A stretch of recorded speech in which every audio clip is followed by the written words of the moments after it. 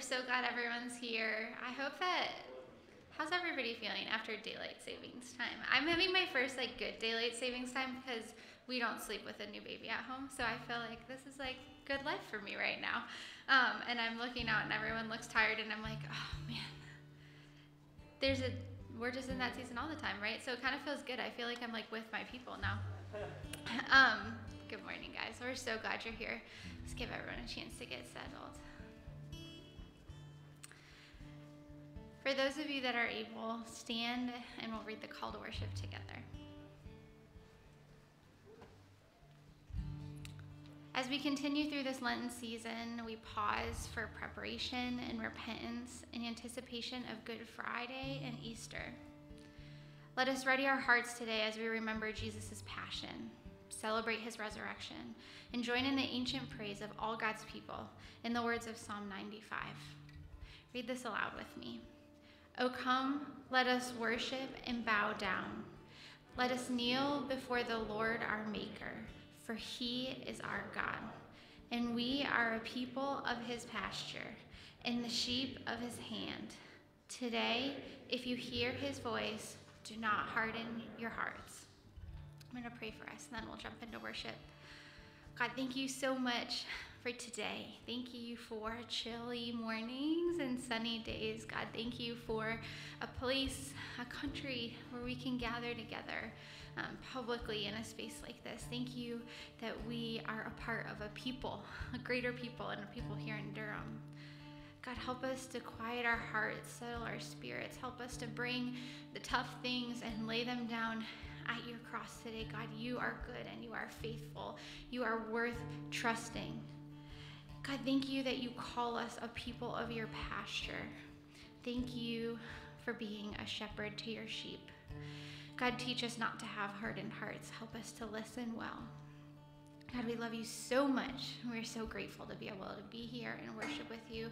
We pray that everything here this morning and this week would be for your glory, for our good and for your glory. God, we love you so much. Amen. Let us go to the Father through the Spirit by the Son as we sing.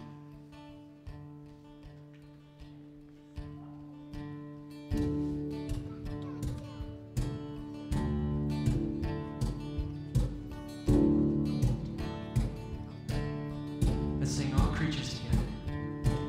All creatures of our God and King, lift up your voice with us sing. All praises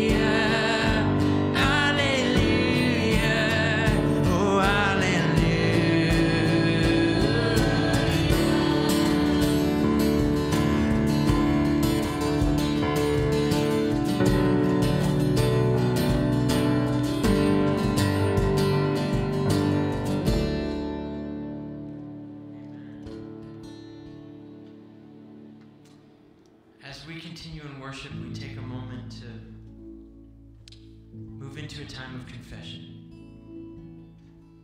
This is a time where we recognize the Creator, that we have been made lovingly, but we have also rebelled against Him. We've sinned, we've turned away. We look to the cross, though, and we see love, we see grace. That's what this whole season of Lent is about. We look towards the cross, and we acknowledge why it had to happen. So we're going to join together and say a prayer of confession to the Lord as one. So join me in this prayer. Lord, we have denied you by refusing to know you. We have betrayed you by keeping our distance. We have mocked you by pretending we are not yours. Lord, we are lost. Let your forgiveness find us. Welcome us into your strong, forgiving arms, and let us feel reconciled once again. Amen. I'm just going to let that sit for a second.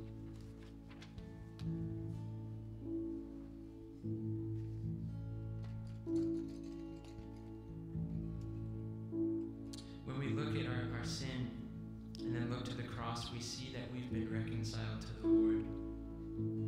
1 Peter chapter 2 says, it'll come up on the screens, but you are a chosen race, a royal priesthood, a holy nation, a people for his own possession, that you may proclaim the excellencies of him who called you out of darkness into his marvelous light. Once you were not a people, but now you are God's people. Once you had not received mercy, but now you have received mercy. We are a people of mercy. Let's say this prayer together. Receive the good news of the gospel. In Christ Jesus, we are forgiven. Thanks be to God. Let's continue to sing.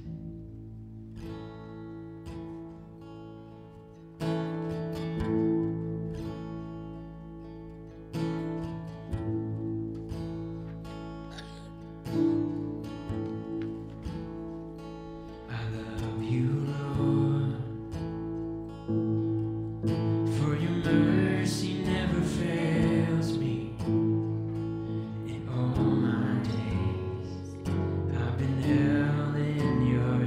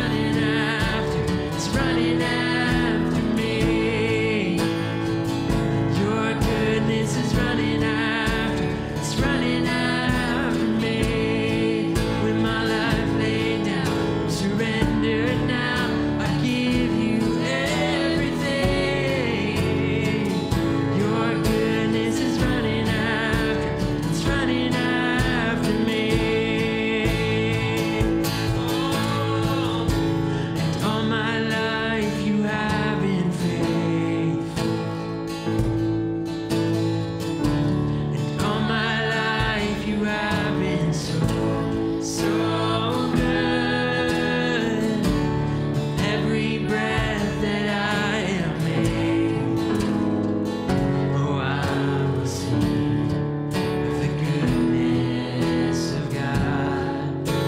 Oh, I will sing of the goodness of God.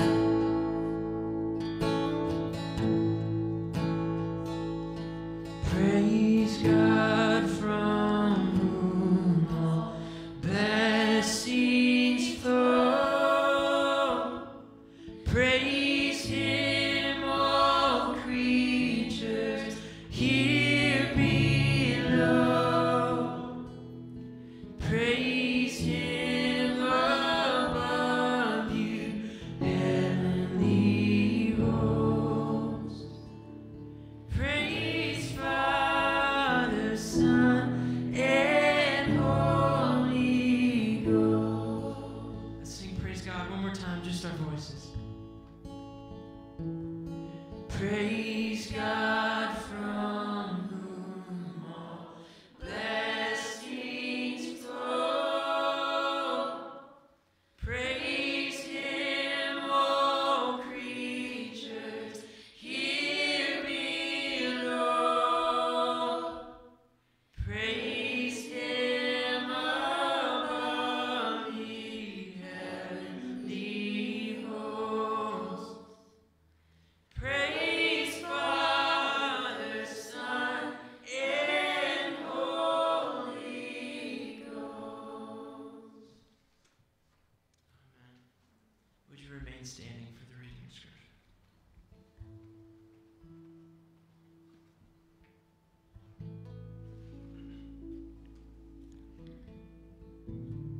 But when the Pharisees heard that he had silenced the Sadducees, they gathered together. And one of them, a lawyer, asked him a question to test him. "Teacher, which is the greatest commandment in the law?" And he said to him, "You shall love the Lord your God with all your heart and with all your soul and with all your mind. This is the great and first commandment. And the second is like it. You shall love your neighbor as yourself. On these two commandments depend all of the law and the prophets." This is the word of the Lord.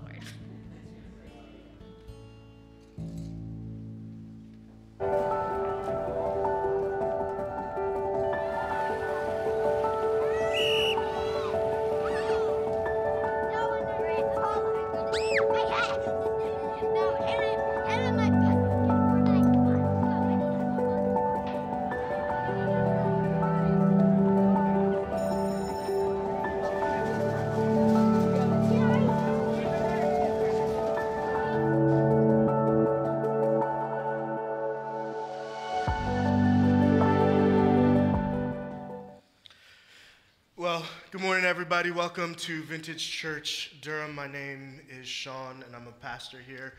I'm so grateful that you have woken up this morning. Earlier, at least it feels than normal. You've joined in the arbitrary changing of times and made it to church here. And if you forgot and woke up and said, "Thank goodness it's on Facebook," welcome to you as well. We're glad that you're joining us in worship this morning. I have a few announcements before we dive into the text. The first is that if you are new or new-ish to Vintage, we are so grateful that you're here and worshiping with us. We have in the chairs in front of you Connect cards. You also may have received one at the welcome table when you came in. We'd love for you to fill it out, either Phil or myself, most likely Phil, but one of the two of us will get in contact with you. We just love to grab you a cup of coffee or lunch and get to know you a little bit better, answer any questions you have, and just thank you for coming to worship Jesus with us. Additionally, this Saturday, and so we say this each time. This is the third one now. And each month we have a discipleship intensive It's about 2 hours. This one's going to go 2.5 hours. And it's a time where we do a deep dive into some aspect of what it is to be a disciple, a follower of Jesus Christ. And each week we're like, if you want to come, RSVP and let us know. And usually like Friday night, everyone who's coming RSVPs. If you're like I do it earlier, just like I say to my kids, then I'm not talking to you. But if you are interested in coming, especially this month, we'd love for you to RSVP. Christy Anyabuile is coming from DC down. She just wrote a book, literarily, on how it is that we read the scriptures. And so if you kind of struggle with, what do I get out of the scriptures? How do I approach it? The book literarily, I'm like 3/4 of the way through because it literally just came out like a week and a half ago. But so far, it's just so good and helpful and approachable. And I love Christy, and she's going to be leading our discipleship intensive this Saturday. And then her husband, Thabiti, is going to be here, and he'll be preaching for us next Sunday. So I'm really excited to have the Anyabuiles down from DC to do that. But please RSVP to that. And the reason I say that is because we have copies and we can get more, but we're going to put a copy in your hand when you come. And so we want to know and make sure we have the right amount. So if you would RSVP, the book will be our gift to you. We just love to see you there this Saturday. Also, in the back, there's sort of an information table with a bunch of sheets. Because I typically forget things up here, and also because we don't want to spend 45 minutes going through all the things we're doing, we have event cards back there. You can grab one. They cover through April, so you can just stick it up on your fridge. If you are a Luddite like me and you like a hard copy of something in your hand, then go ahead and grab that. I'm going to pray, then we're going to jump into this morning's text. Jesus, thank you so much for your love for us. You're so gracious and kind. You've given us yourself. You've revealed who you are and how you love us and who we are to be in your word. You've given us your saints so that we can gather together and worship you. We love you. Meet us this morning, we pray. In Jesus' name, amen. All right, real quick. Megan, are the lights on? Because it feels super dark. Can you just flip those switches? Sorry, right? We all had to wake up an hour earlier, so it'd be good if we could. Do we got it? Are we getting them? Yes. Sorry, that's just for me, y'all. Well-oiled machine here. Great. Awesome. So, if you're new, Vintage is a church where doubters, seekers, and followers can learn what it is to follow Jesus together. This year thus far, we've been doing that in the Gospel of Matthew. And it's actually a really good place to do that because Matthew sort of begins Jesus' ministry with him calling some people out of the lives that they were in and saying, "Follow me, and I'll make you fishers of men." Jesus begins to call disciples, and when he says men there, he means all people, but Jesus begins to call disciples, and these four guys hop out of their boats, they're fishermen, and so that saying makes a little more sense, and they start following Jesus, and then eventually it's 12, and then it's men and women across the region just continue following Jesus and learning what it is to follow Jesus. And they were, as we say each week, they fit in those categories. Many of them were doubters. Like, they didn't really believe what Jesus was doing, and they didn't really know who Jesus was, but they kind of were there because it was kind of a good show. Like, Jesus did a lot of cool stuff. And so he had this following that would come because they were like, is he going to do something cool today? Right? But then there were people who were actually seeking after him. People you wouldn't expect. People from every strata in society. People with histories that weren't typically welcomed by the religious elite, the religious communities of the day. All kinds of people who were seeking after him. And some even believed, though their belief would waver back and forth. And so as we've been walking through what it means to be a citizen of the kingdom of God, really what we've been walking through is what does it look like to follow Jesus? And in order to follow Jesus, we have to know who he is and what he's come to do. And the overwhelming thrust of Matthew is that Jesus is the promised Messiah and King, the Son of David, the one who is coming to redeem his people and to redeem all things. Jesus has come to bring the fullness of shalom, the wholeness of God, to earth as it is in heaven. Heaven on earth. That's what Jesus has come to do, and that's what Jesus is calling his followers into. So as followers of Jesus, we follow him into this. And as we've seen over the last couple weeks now, Jesus has entered into Jerusalem now, and he is on his way to the cross. He's made it very clear through his actions, through riding in, through choosing to ride in on a donkey with a colt, that he is the promised Messiah. The people cried out on what we call Palm Sunday. They cried out, "Hosanna, save us, to the Son of David, the promised King."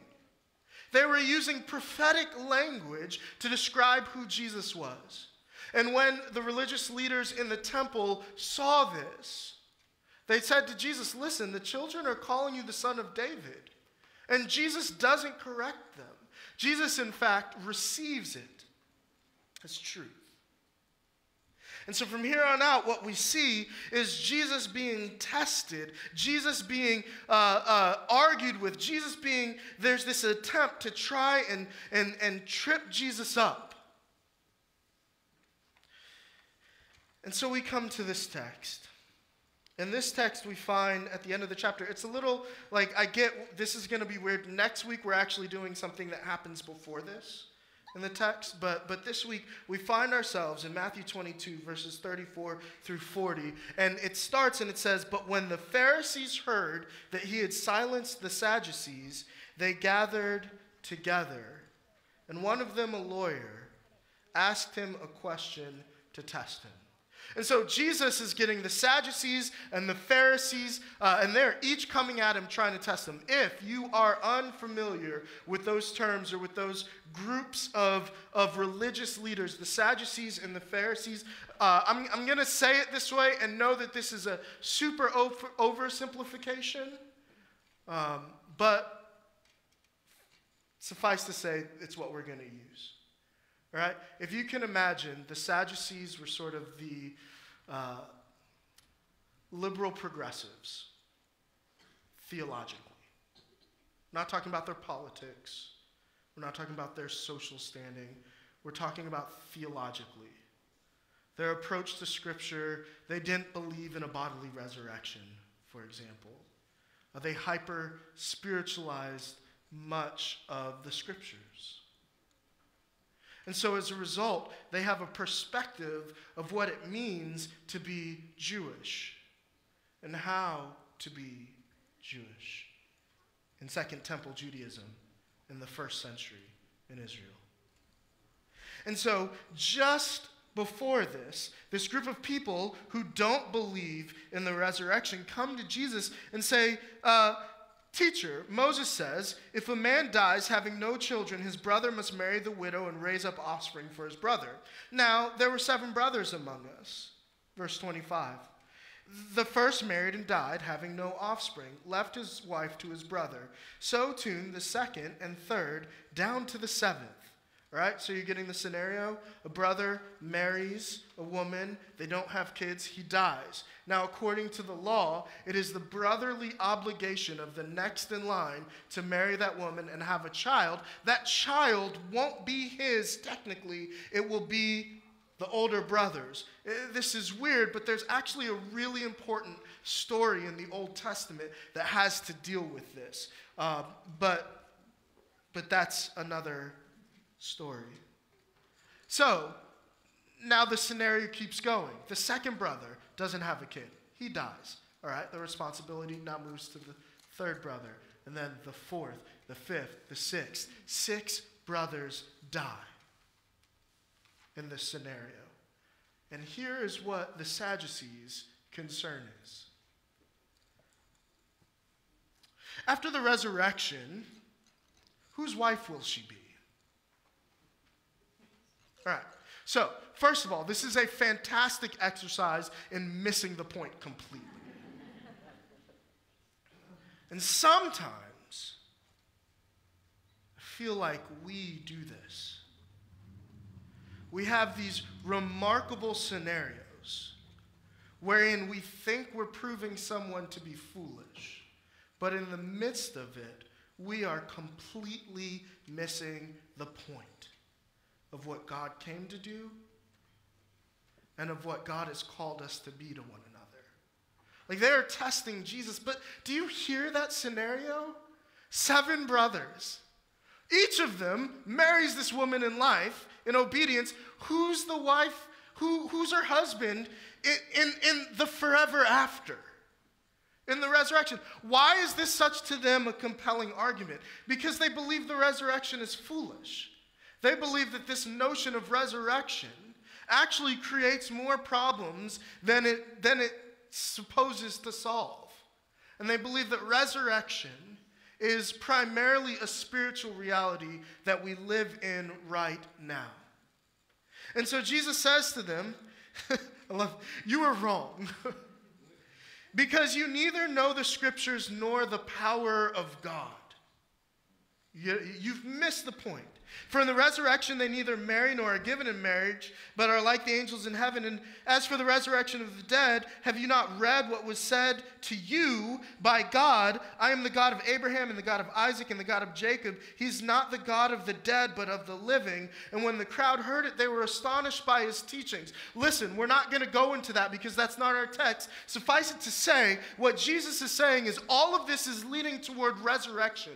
Because all of this right here and right now is bridled and broken and cursed with death.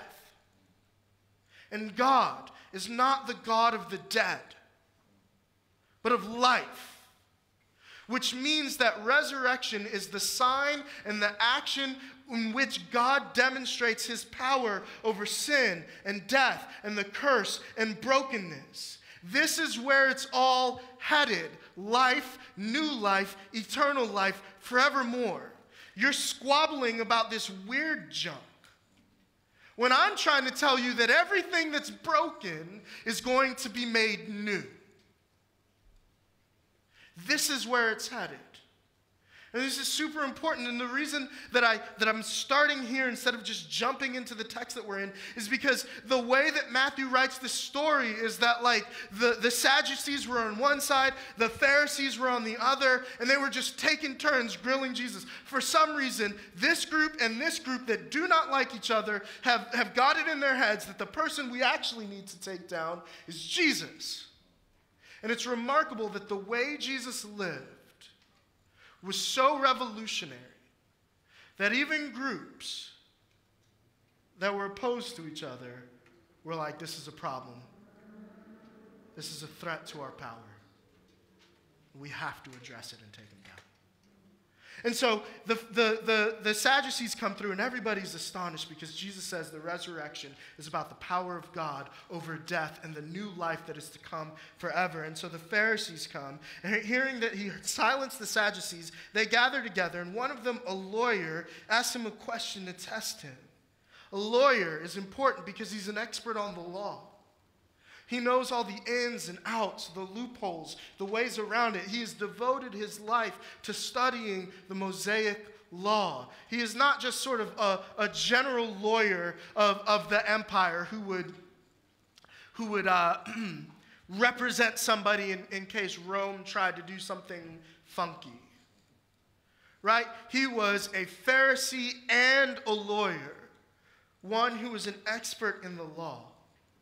And he asked Jesus an actually really familiar question in the day, right? This isn't a 7 brides, for 7 brothers, or whatever just happened. Teacher, which is the great commandment? Which is the great commandment? We need to hear what's behind this. Because the question of what the great commandment is to a people who are God's covenant people is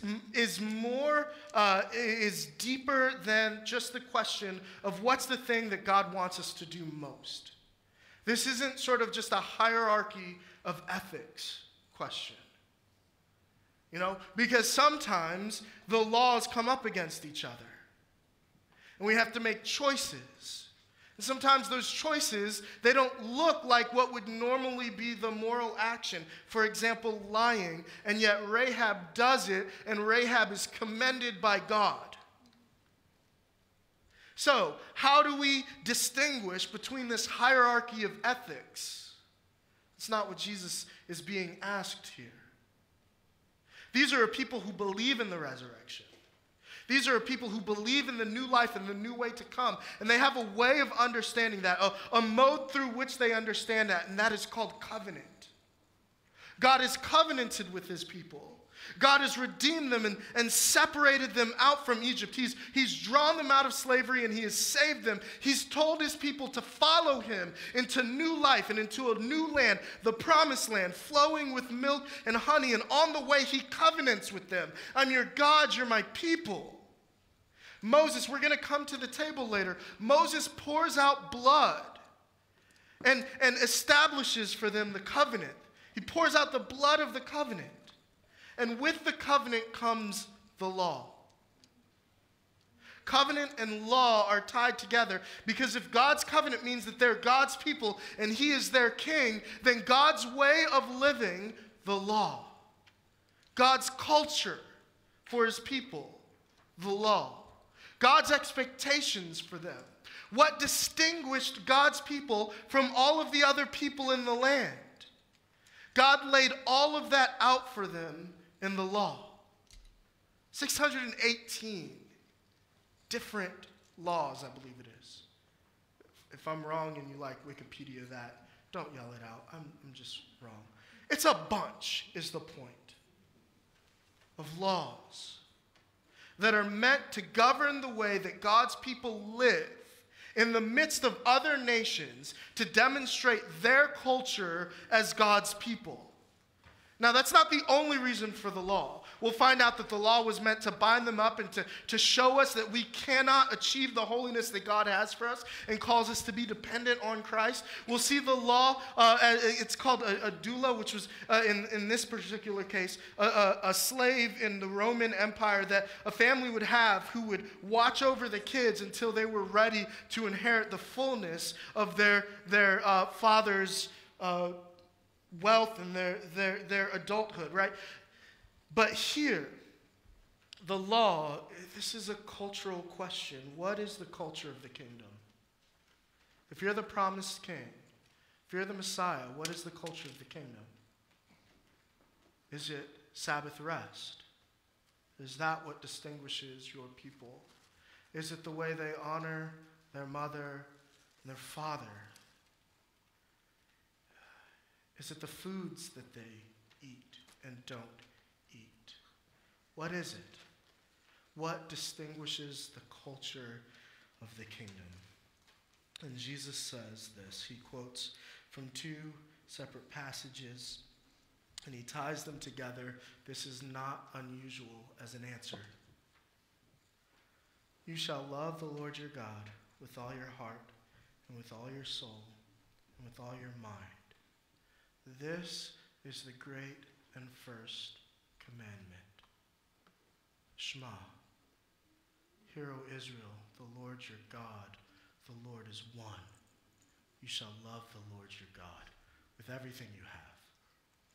Listen, we could spend time talking about the different ways that he talks the heart and the soul and the mind and how that affects us, but it is enough simply to say, Jesus is not saying you can divorce these things, but rather this is the whole person, and with your whole person, you are to love the Lord your God. Love God and love neighbor.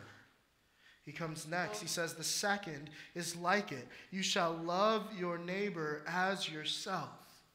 Now, this would not have been a terribly unusual answer. In fact, this may have been the right answer, and you would hear it phrased like this. The great commandment is love God and love neighbor. We say that all the time. So did they. Jesus does a couple things, though, that are different and remarkable here. The first is that he ties them together as almost being the same thing. You shall love the Lord your God with all your heart, your mind, your soul. You shall love your neighbor as yourself. But in the middle, he says, the second is likened unto it. That phrase in the Greek means cut from the same cloth. What Jesus is saying is, you love the Lord your God with all that you are by loving your neighbor as yourself. And you cannot love your neighbor as yourself if you do not love God with all that you have. He ties them together, and then he says, on these rest all the law and the prophets. What Jesus is saying here is remarkable. The love of God necessarily moves you into love of neighbor. There's no question. There's no way around it. All of those other things, too, that you might want to argue about hierarchy, they all fall into place when you do these first two things.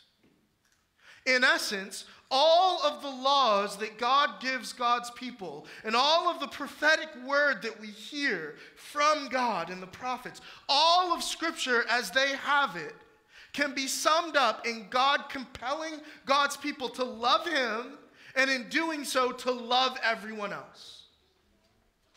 Love is the culture of the kingdom. If you want to enter into life, if you want to walk as a citizen of the kingdom of God, if you want to know what ought to set apart followers of Jesus, it's that our culture is primarily defined by love. This isn't to say that no one else loves or knows how to love. But think about the cultures in that day. What might the Pharisees have said the primary central reality of their culture was? I think it would have been something like faithfulness to the law, faithfulness to Torah.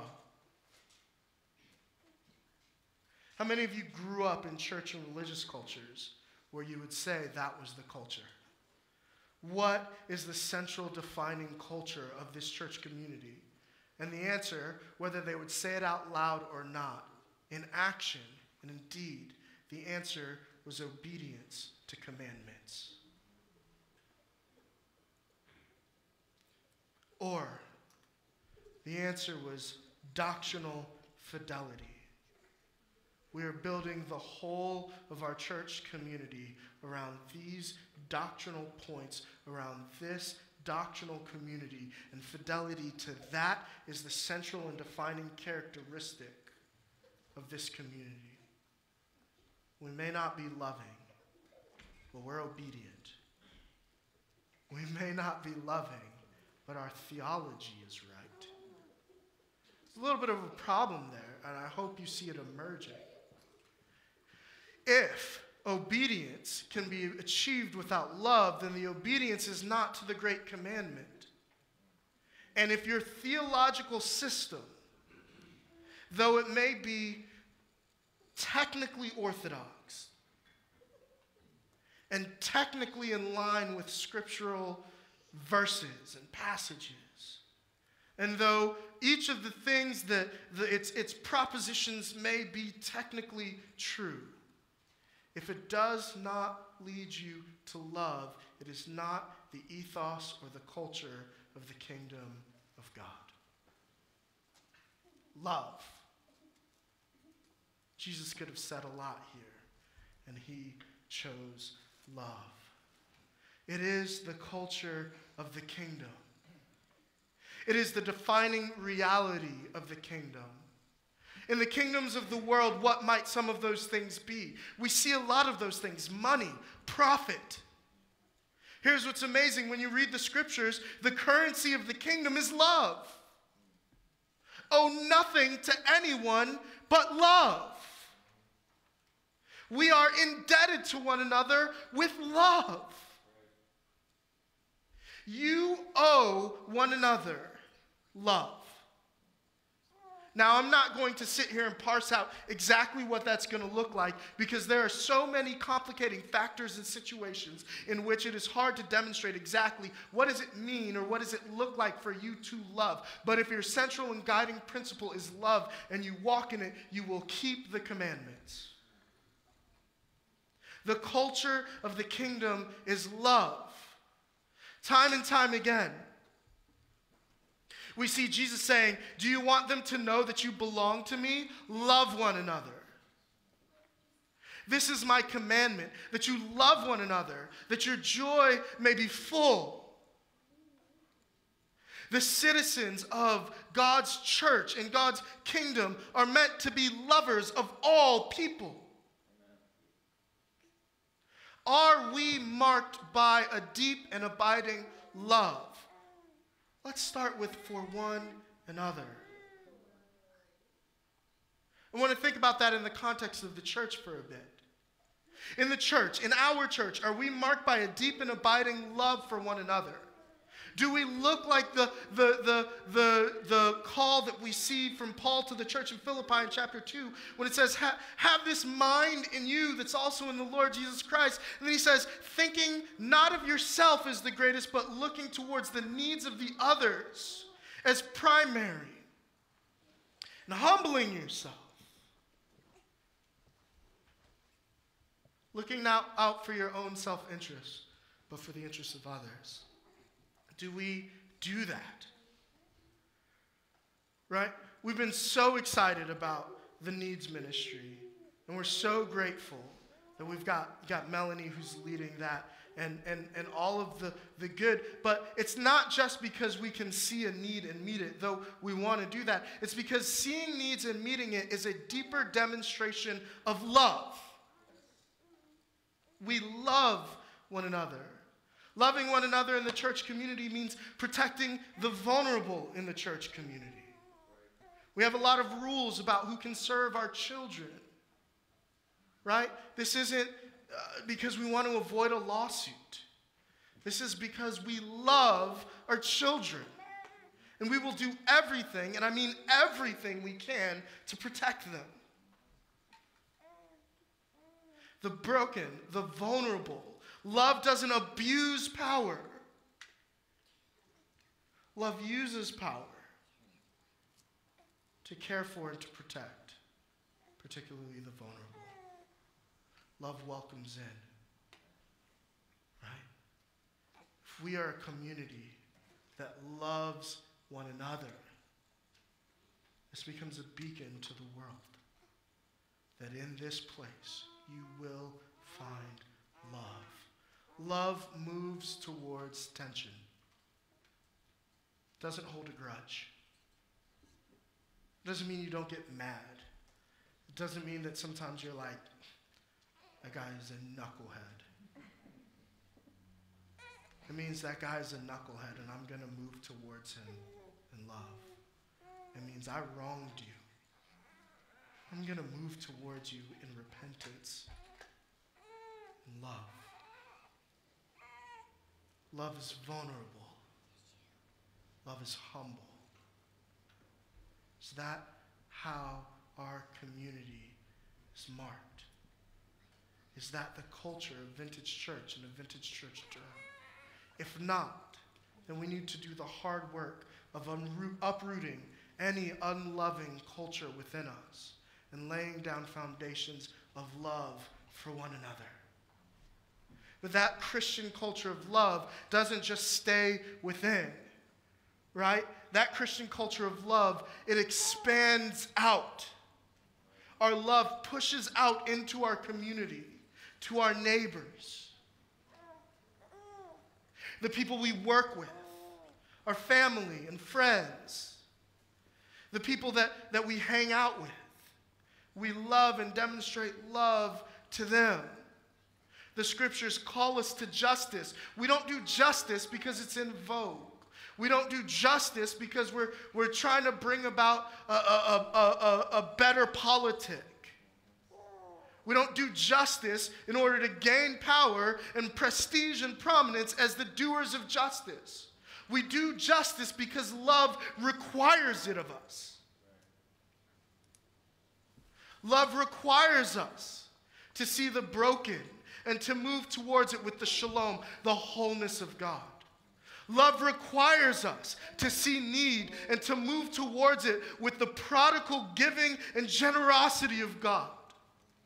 Love requires us to see inequity and to speak to it and to say, this is not how it should be. We will not have it. Love requires us to do justice, to be merciful, to walk humbly. The love of God compels us to our neighbors. Jesus says it. You shall love the Lord your God, and you shall love your neighbor as yourself. But what's amazing is that when you see Jesus expand this in Luke, he tells a story about a person, a Samaritan, who would not be the neighbor in the minds of anyone there. And it's the Samaritan who demonstrates the neighborly love that keeps the commandment and the culture of God. If you don't know the story, very quickly there was a Jewish man who was walking up to the city, and as he was set upon by thieves, thugs, and they beat him, and they take everything that they have, and they leave him for dead.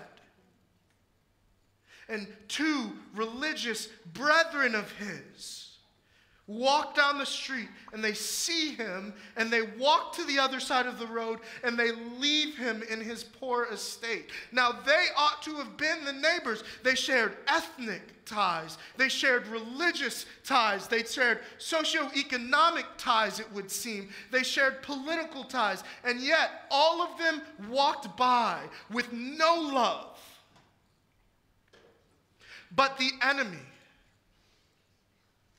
the ethnic other, the religious other, the Samaritan, the political other, the one who worshiped in the wrong places and in the wrong ways, the other, the one who they thought of as less than. If you are into Harry Potter at all, as mudbloods, they spoke that degradingly about Samaritans. It was that one who stopped and who is a neighbor, which means for Jesus, your neighbor is any and everyone you might imagine. Earlier in Matthew, he says, you've heard, you shall love your neighbor and hate your enemy. I tell you, love your enemy. Pray for those who persecute you. Pray for those who revile and despise you. Jesus has opened up what it means to be a neighbor to everyone. He is doing this in keeping the law. The Jewish law demanded that God's people be a society where the exile and where the refugee and where the foreigner was welcomed in and made one of their own. It demanded a society in which the poor were cared for, and in which every 50 years their needs and their debts were wiped out. The love of one another that shaped the culture of God's people. That love, we want it here within us, but we want it to be said that Vintage Durham loves its city and not the amenities of its city. Not the coffee shops, not the breweries and tap rooms and all of the cool things that we do enjoy. The people of Durham. Not just the people of Durham, the most vulnerable of Durham's citizens. We want to be marked as a church that steps out in love to them. It is in that moment that we will be keeping the spirit of the culture of the kingdom of God. We love our neighbors, and even we love our enemies. And that is so hard. It's the culture of the kingdom. And it's the culture of the kingdom because it's the call of the citizen of the kingdom. It's what you are called to. If you want to follow Jesus, if you are in this place where you're trying to figure out who Jesus is and is he worth following and what will it cost you, it will cost you all that love demands. The call of the citizen of the kingdom of God is love. I've said it before, this is my commandment, that you love one another, that your joy may be full. They'll know you are my followers by your love. When Paul writes to the church in Corinth with all of their problems with worldliness and with all of their problems just across the board, his command is not higher obedience. His instruction is love. If I can speak with the tongues of angels, if I have special knowledge, if I have any of these things that we tend to value, power from heaven, intellectual and theological rightness, if I have any of these things and I have not love, I have nothing. The call is love. You are called to love. What will it cost you to follow Jesus? It will cost you love. Jesus says this. He says there's greater love that no one has than this, that they lay down their lives for their friends. So when we say, oh, the call is love, and you're watering down the demands of God by simply calling us to love one another, it's because we have turned love into this emotional, weightless, costless thing that we just throw around at anyone. Love moves. Love acts. Love gives. Love dies. Jesus is not taking away the weight of the law.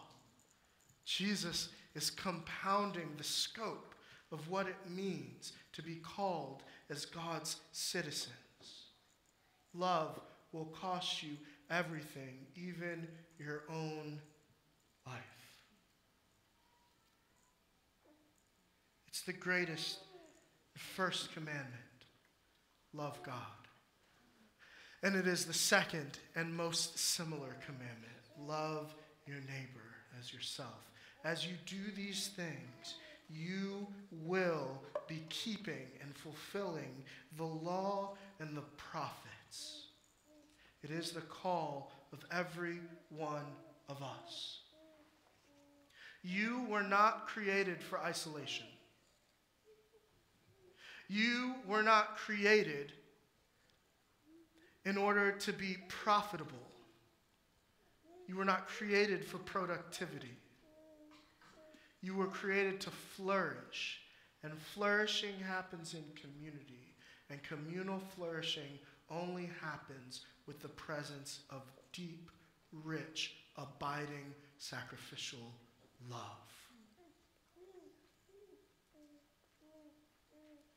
When we look at the world, we see sometimes it seems that war may be necessary. I don't know. I've told you before, I'm a pacifist. These are conversations to be had. But sometimes it becomes clear that a person or a power must be stopped by any means necessary. But there is a reason that war never brings about lasting peace. War, though it may do what needs to be done, never results ultimately in the flourishing of human people. It may result in the liberation of human people, and it may allow for their future flourishing, but it's not war that does that. It's a reframing of community around some semblance of some form of love. Love was the driving force behind the civil rights movement. I know we whitewash King, and we water down his political edge, and I'm not trying to do that. But all of those things were rooted in a deep, abiding love, first for the broken, oppressed, and vulnerable, then for all people.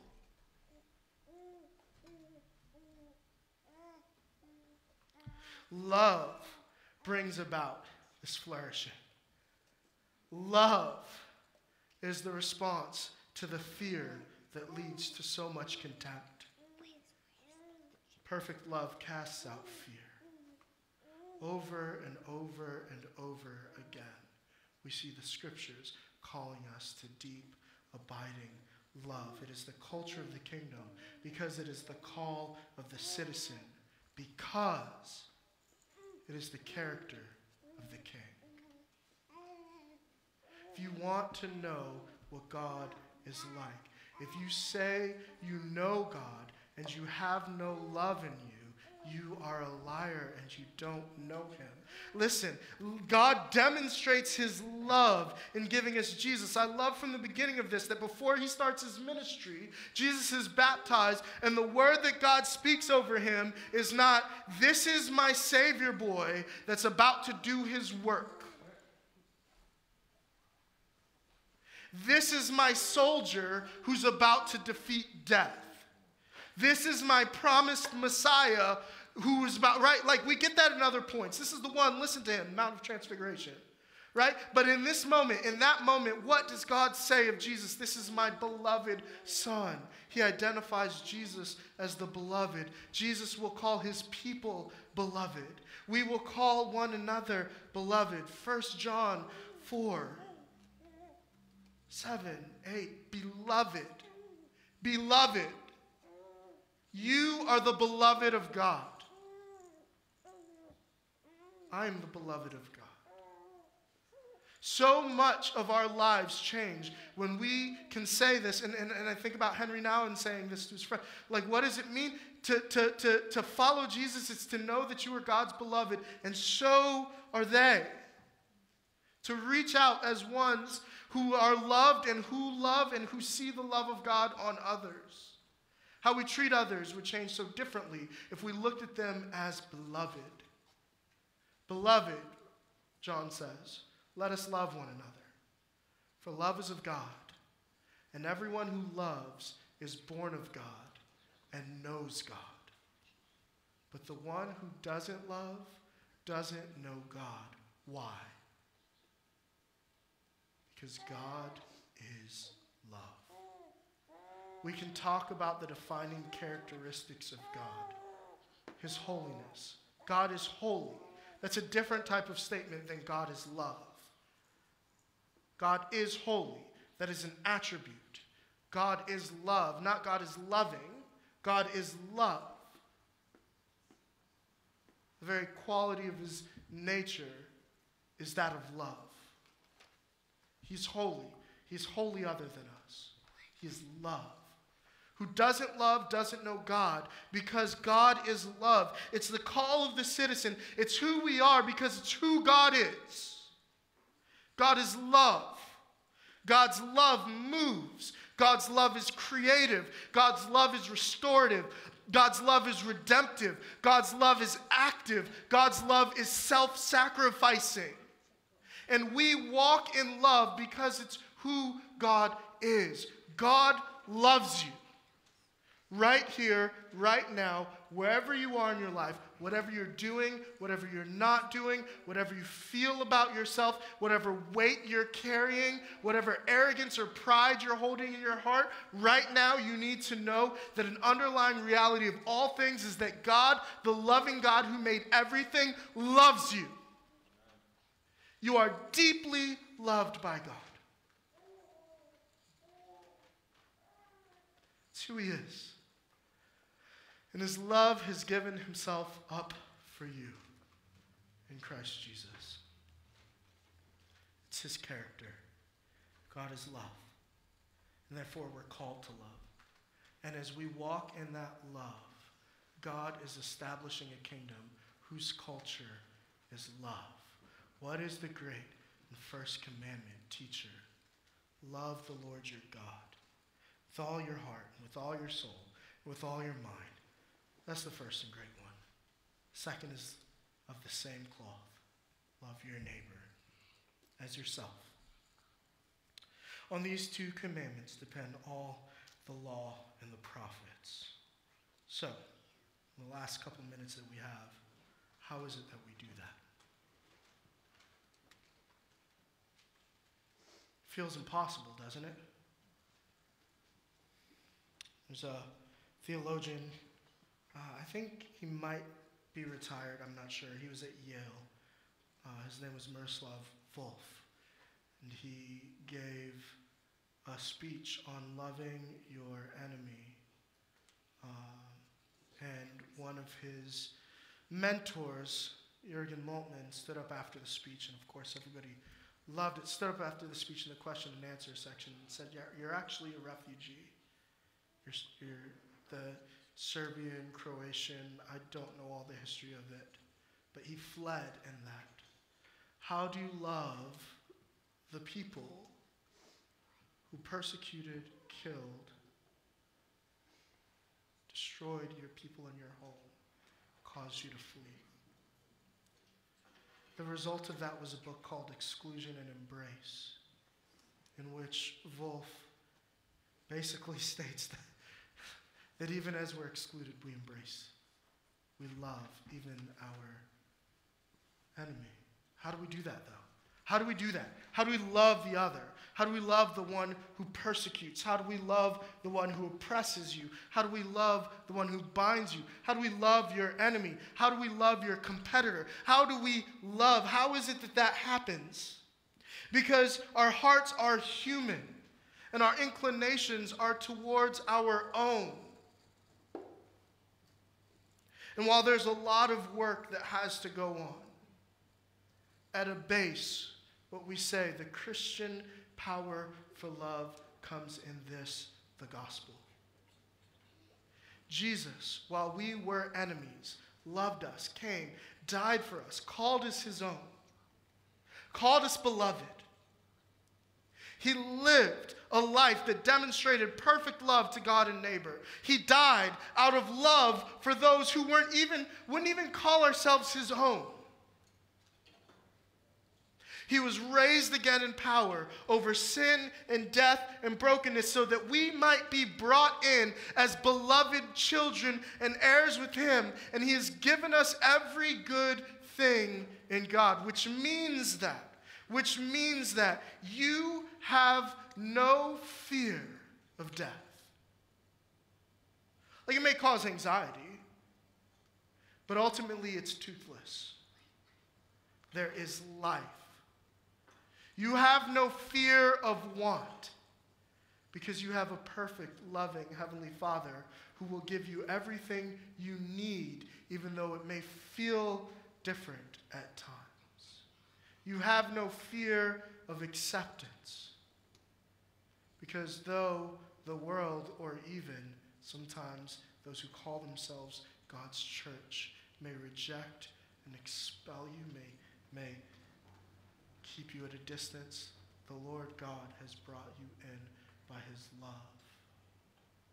And you will have no need for love because the fullness of the riches and the goodness of God in Christ Jesus are yours. Therefore, you have nothing that can be taken from you that God has not given and will not restore in abundance. Therefore, you are free to risk it all to love.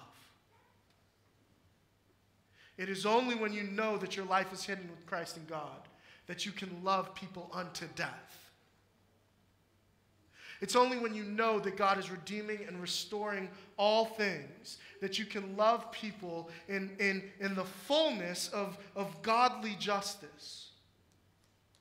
It's only when you know that there's no thing that you have that does not belong to God that you are free to love even your enemies with all that you possess. The gospel frees us to love. That is what it is to be a citizen of God, of God's kingdom. Free. Freed from sin, yes, but freed from the cares and the burdens of any of the structures and systems of this world. And free then to love. It's who we are. It's what we do. It's the culture, at least it ought to be, to which we belong. Let's love one another. Let's pray.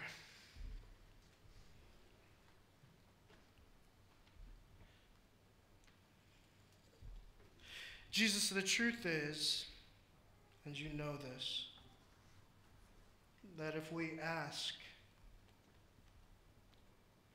whether or not the church is marked by love, the response rate on that varies greatly. But you've called us to it.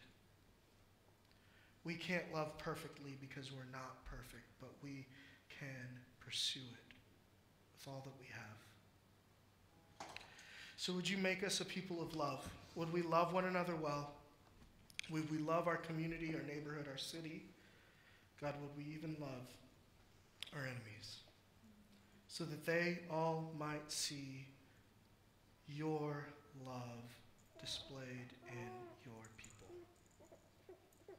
and they might know and hear the call that they too are the beloved of God as they walk and rest and hope in Christ Jesus. For his glory, for the good of our neighbors, we pray. Amen. Each week we hear the gospel, we rehearse it together, we're reminded of it, and then we respond in song. We respond at the table. Worship is an act of love.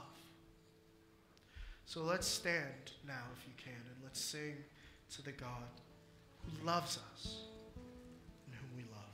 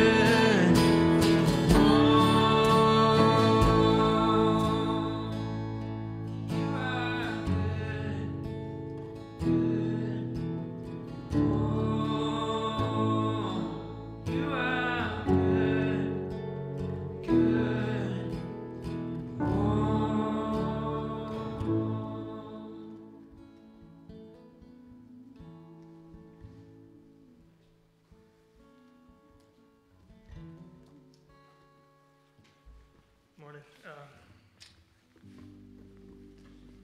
I don't know how to work these things. There we go. Got it.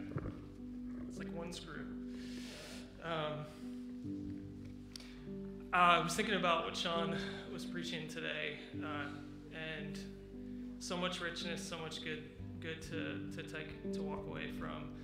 But just, I wrote it on my hand. The culture of the kingdom is love. I don't have anything profound to say, just other than that really sunk in for me this morning. And I was thinking about him speaking to these Pharisees, these Sadducees, and it was like he was demonstrating that even to them, even to his enemies. He was giving them another opportunity to see what was right before them, that this kingdom had something far greater than what they were could even imagine and were pursuing, and that hate that they had been building towards him and building this case against him, he met them in that moment with love and said, this is the greatest commandment.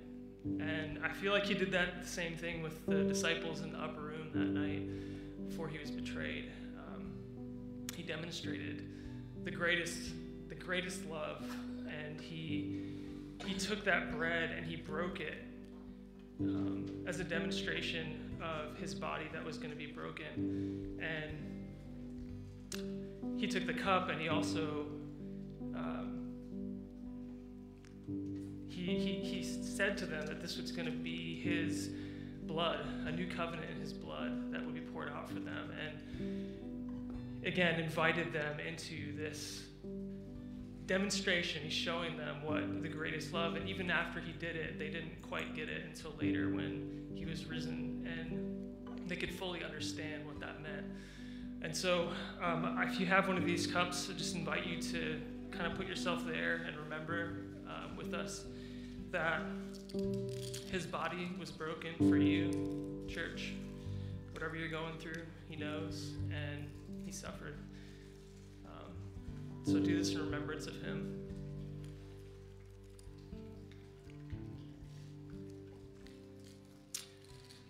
And church, his blood was shed for you. Let's do this to remember him.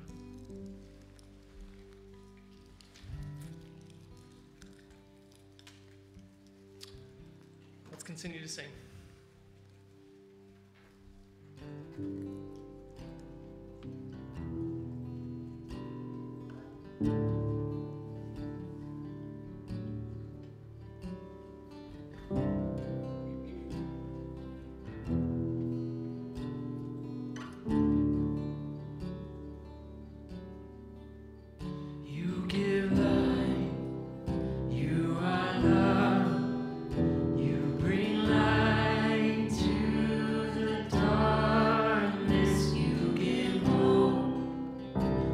Restore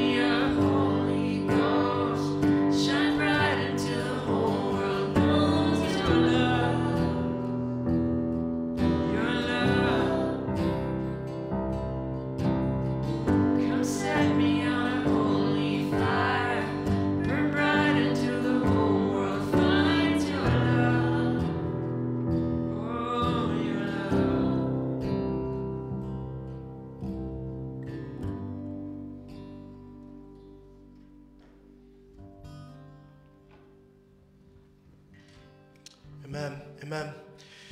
Well, before we go, Isaiah 40 tells us that the Lord gives strength to the weary and increases the power of the weak. And we want to make sure as a people that you know that we are here to pray for you.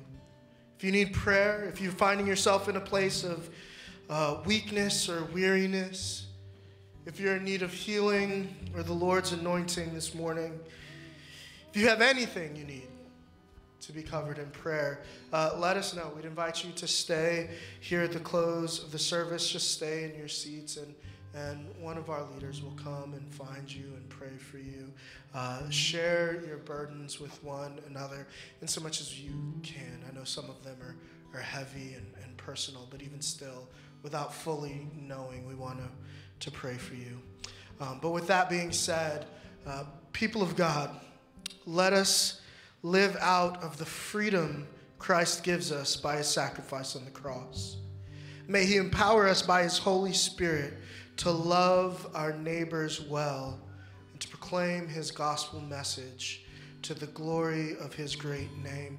Now I'd ask you to just hold out your hands and receive this benediction. Now to him who is able to do far more abundantly than all we think or ask, according to the power at work within us, to him be glory in the church and in Christ Jesus throughout all generations, forever and ever. Amen. Go in peace.